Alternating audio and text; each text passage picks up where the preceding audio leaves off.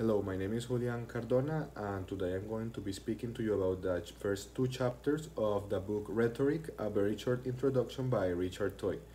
In this book, he talks about the beginnings of rhetoric, some of its most important players, and then focuses more on some types of rhetoric, some techniques, and then he focuses on talking about some more modern types of rhetoric and examples of modern modern speeches that employ rhetoric.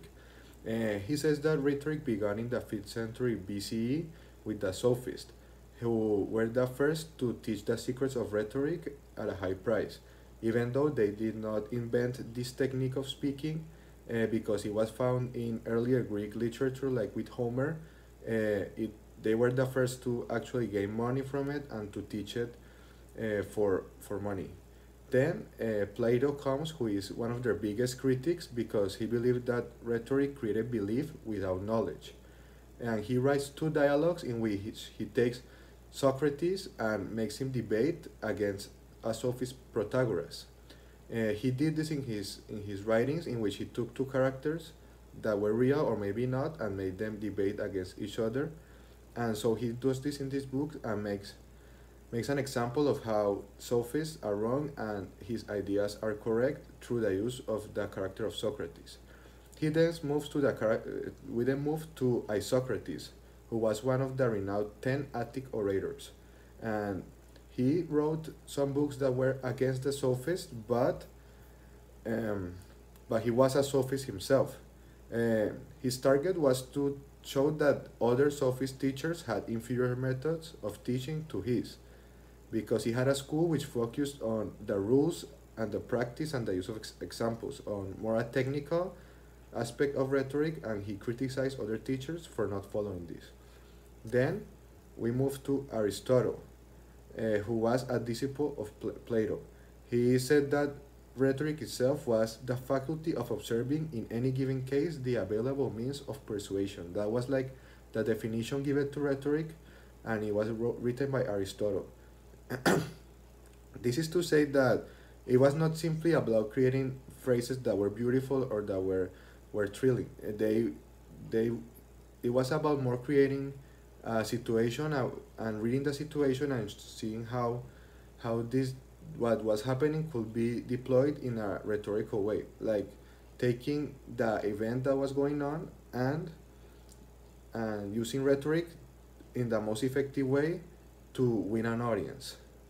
Then we move off to Rome. We move from Greek to Rome to Cicero, who was a Roman orator who believed that Roman orators were brilliant. They had a raw talent for rhetoric and speaking, but they were missing the style. The style that the Greeks had, they didn't have it.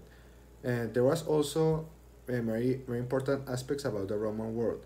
In there, the ideas about rhetoric and public speaking had hierarchical and social tensions. They depended who could participate in public speaking. Would depended not only about class but also about gender, because public speaking was reserved only for men, not for women.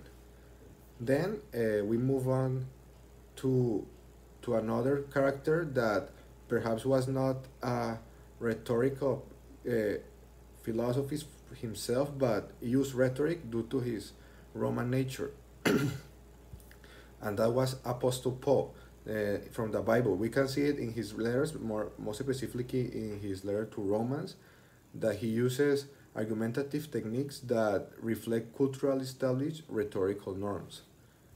After this, we can move to the three branches of oratory, which are very self-explanatory once you know them, but they can mix themselves and can be used in different at the same time in a same speech. These three branches are the forensic and judicial rhetoric that can be found in a courtroom or other legal context. The second one is the epidectic or display rhetoric, that is the rhetoric concerned with praise or blame. Then we have the deliberative rhetoric that is used to present a group. And Toy gives us an example that, for example, voters or legislators that vote towards a particular action.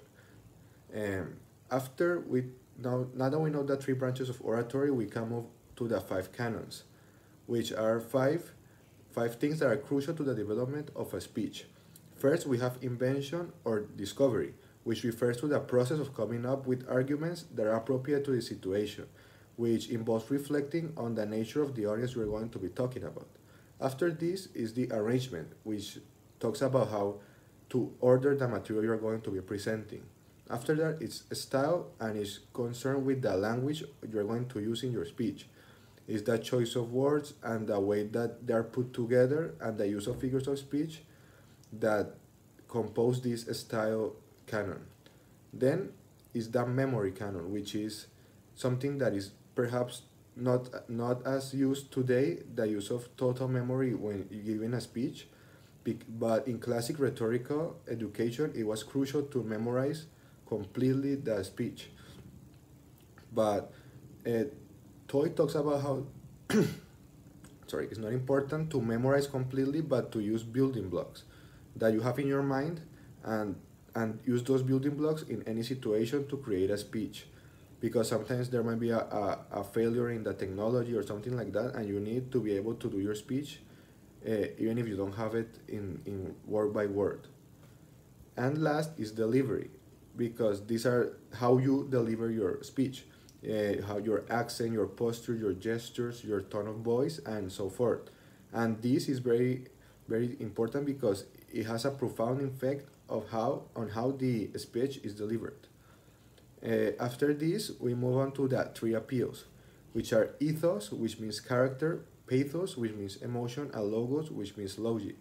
These categories are identified by Aristotle, and a speech will usually involve more than one of these, not only one, and frequently it will use all 3, depending on the situation, who I'm trying to convince, and what I am trying to convince them of.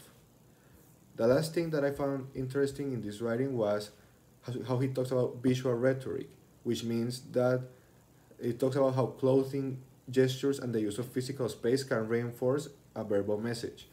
We can see this in cinema, how they use different types of camera movements or change of scenes that show how that can create tension, happiness, different things. And he gives an example of the Martin Luther King Jr. speech and how it was very important. How it was a very important speech and how it had many symbols of family, his priestly clothes and all that were very important as well. And that's basically my infographic, and I hope that it helps you. Thank you very much.